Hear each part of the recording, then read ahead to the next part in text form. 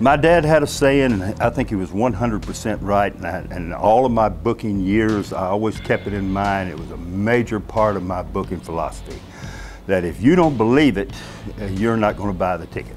And my dad told us when we got into business, he said, guys, he said, get a big car, get a Cadillac Continental, and haul 3 guys with you all the time.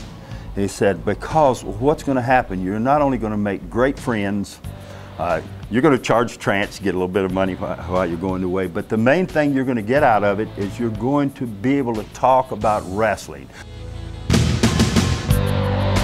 I want to just make you stronger and better. I want to draw more money with you. I want to do well with you. But there comes a time when you're too strong, you're too big, you're going to hurt my whole territory. Here they come in with more problems and more of this and more of that, which is all BS. We're not getting anything done. Nobody's agreeing with anybody on anything. And it was my last day to work in that office that they said, looks like we're going to be here till about 7 o'clock tonight. And I said, boys, baby's got a pot roast on.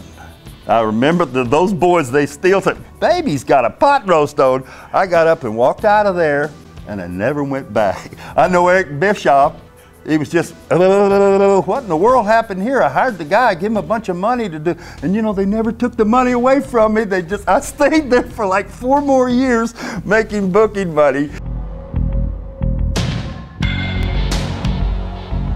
All of the guys, everybody except Shawn, with open arms. This is a wonderful thing. The nWo's got 10 times more powerful than they used to be, but I wouldn't have them pay much attention to Sherry at all, which would visibly upset her.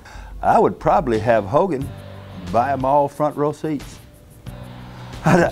where they, in this match, they become audience. That's funny. Just like you. Just like another guy bought a ticket. Horror to what I see.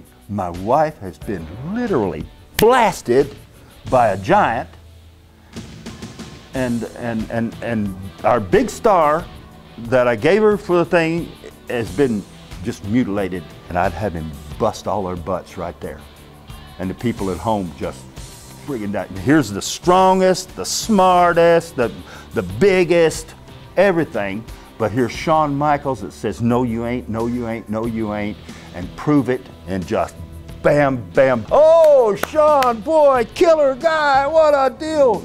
You know, but you gotta paint that picture where people see this is not real. These guys don't like either one of these guys. Hogan's holding this whole thing together.